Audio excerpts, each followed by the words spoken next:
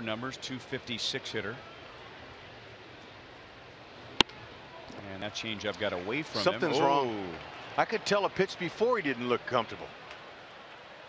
There was something going on in the pitch before. He rushed back up off the mound and he didn't look like he normally does. After that last pitch, the previous pitch before that one, the changeup he threw, he looked uncomfortable.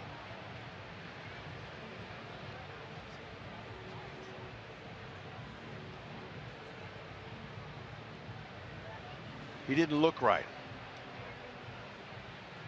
He definitely is not going to be able to continue in this one. That's for sure. That's too bad.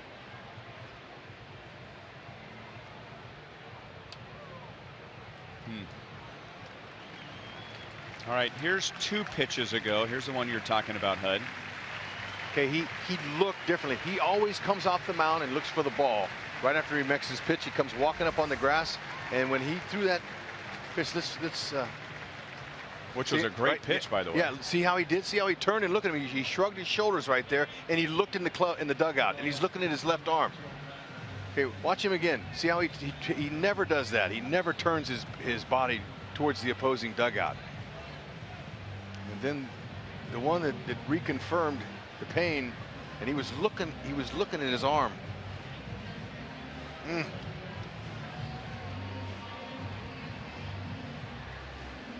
Now we don't know what it is, and yet we must point out again that Vargas just came off the disabled list tonight for the 2nd time this year with the same injury, a strain to his left flexor.